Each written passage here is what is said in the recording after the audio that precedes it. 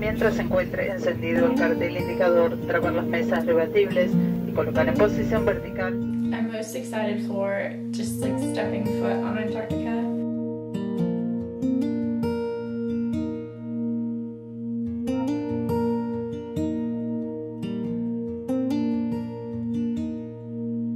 And seeing all the animals, I'm so excited for the penguins, even though I heard that after you see them for like 2 days you get sick of them. But I'm still really excited to see them for the first time. On December 9th, 2019, I made myself at home on the vessel that would bring me as far south as it could go. It would be my home for the next 10 days, en route to Antarctica.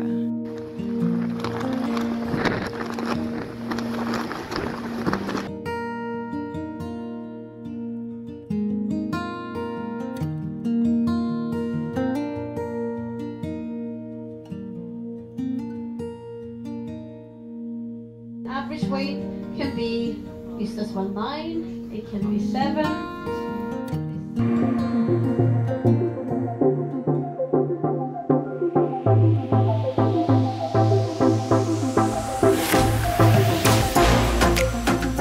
With average waves being 8 meters high, we weren't able to leave the Beagle Channel just yet, but that didn't stop us from enjoying our time on board as we waited to depart. Let me introduce you these nice officers one by one. Don't you mind, please?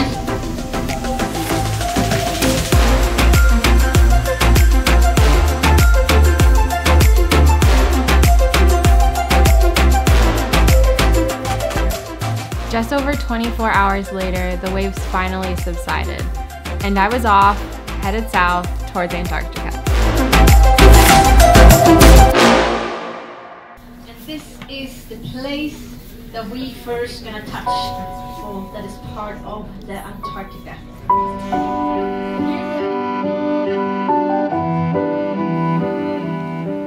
Just after lunch on December 12th, we arrived at Barrientos Island.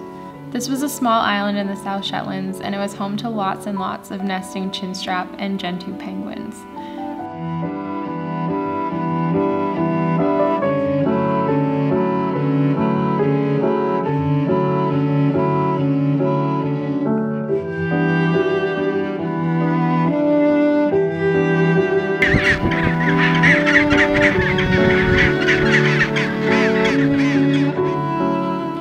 It was honestly so amazing to see all those penguins in the wild for the first time, and I was really happy to have a few hours to just walk around and take it all in.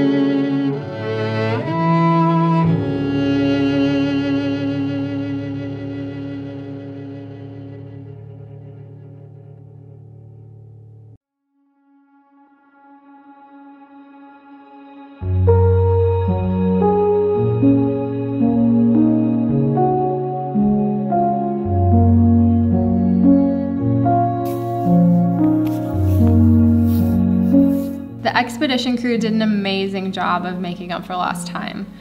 After an early dinner, we were able to make a second landing that first day, this time on Half Moon Island. It was another small island in the South Shetland Islands, and it was even more picturesque than the first. There were less penguins here than the first island, but there were still plenty of chinstrap penguins to see, and so many beautiful views along the way.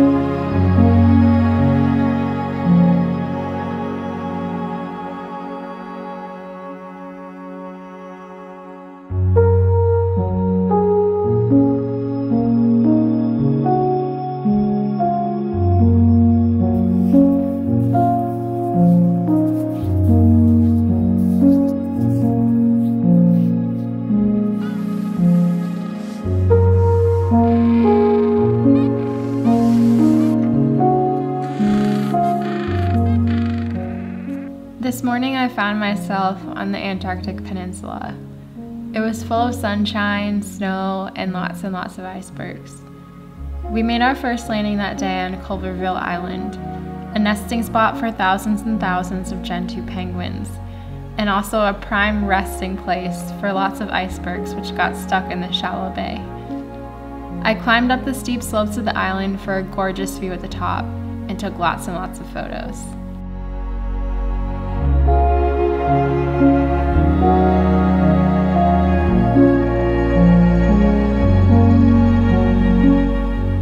That day, we were blessed with perfect weather, and this view, these penguins, all the icebergs, this is what I had dreamed about when I decided to go to Antarctica.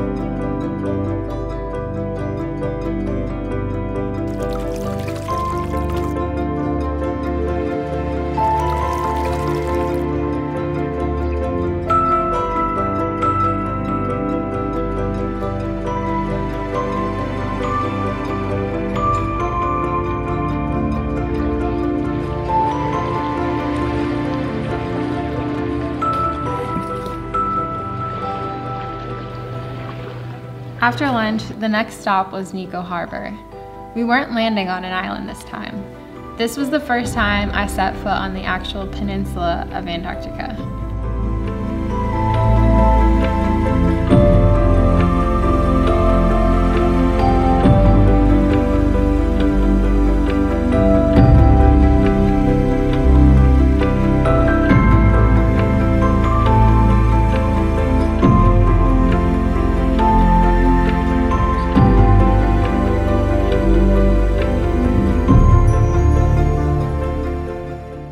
This night was a night I had really been looking forward to.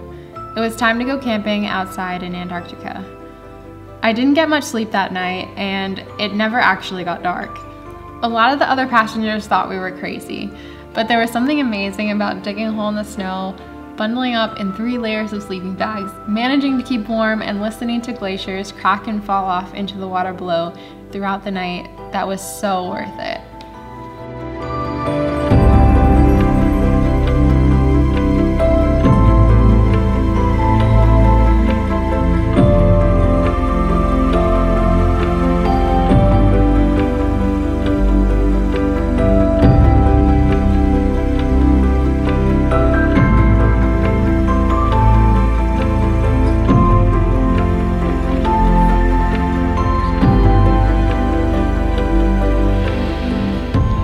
On December 14th, our first stop was Useful Island.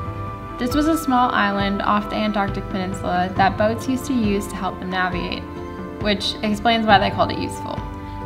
This was the first place that I saw weddel seals, and the island also had a beautiful 360 view at the top.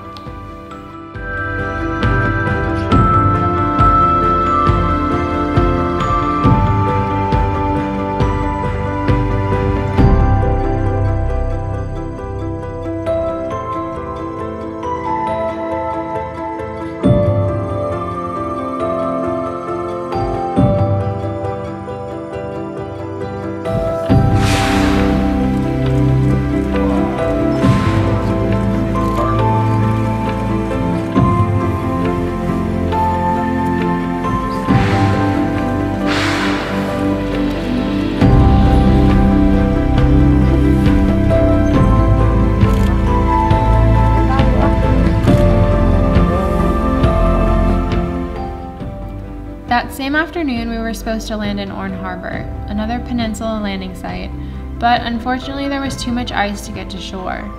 Instead, we all hopped in the Zodiacs and cruised around the harbor itself. Here, I saw lots of humpback whales. They came so close to the Zodiac that I really got a feel for just how humongous they are, yet so gentle at the same time.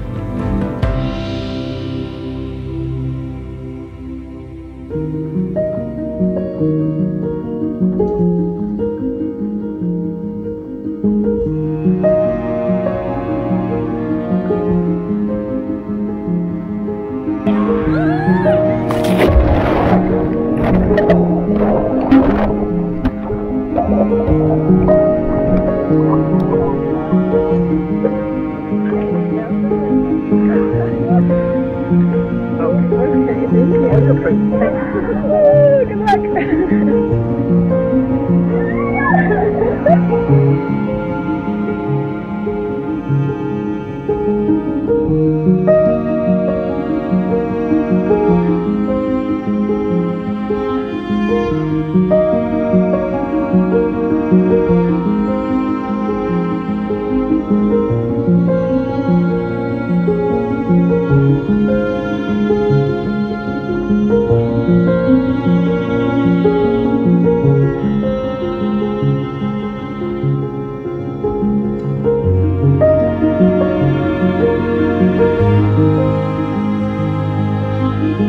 On December 15th, we were supposed to head even further south and land at one of the British research stations. Unfortunately, there was too much ice for our little boat to get through, so the expedition crew came up with another idea. We would head north and make our way around the tip of the Antarctic peninsula. We had planned 2 landings along the way, but when we got to the first one, the seas were just too rough to get off the boat. We continued heading around the peninsula until we came to Brown Bluff. This time, we could make landfall.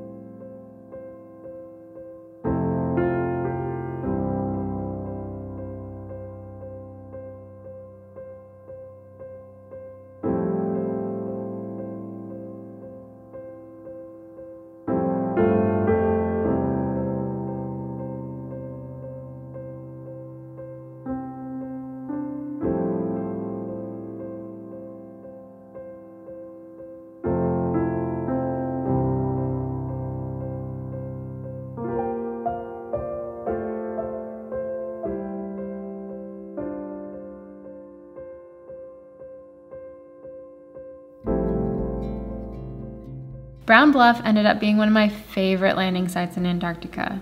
There were so many adelie penguins there, and lots of them had chicks which had hatched just days before. Adelie penguins are only found in Antarctica, and their personalities are so entertaining, and it makes them really interesting to watch.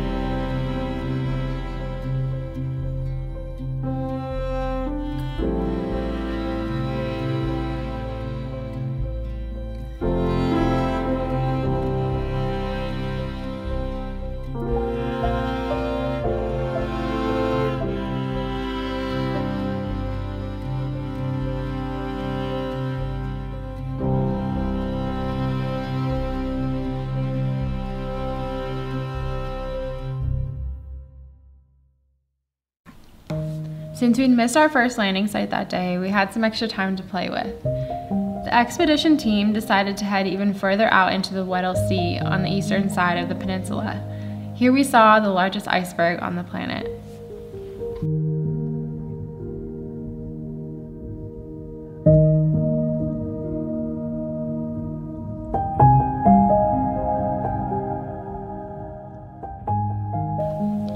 On our last morning, we sailed through Neptune's bellows into Deception Island. This island is a flooded caldera of a still active volcano, where tidal pools off the shoreline can actually cook krill and cause steam to blow across the beach.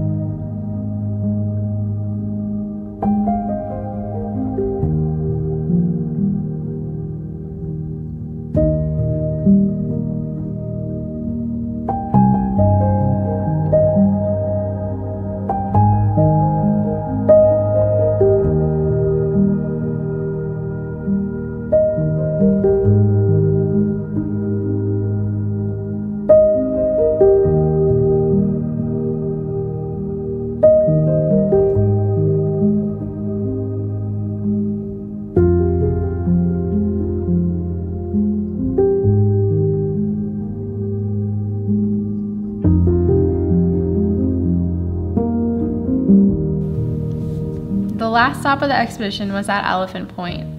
Here there are lots and lots of elephant seals and pups, and we were able to take a hike and climb on an ice cap. I spent my last hour here just watching these guys on shore, just taking in the moment and enjoying my last few minutes of Antarctica.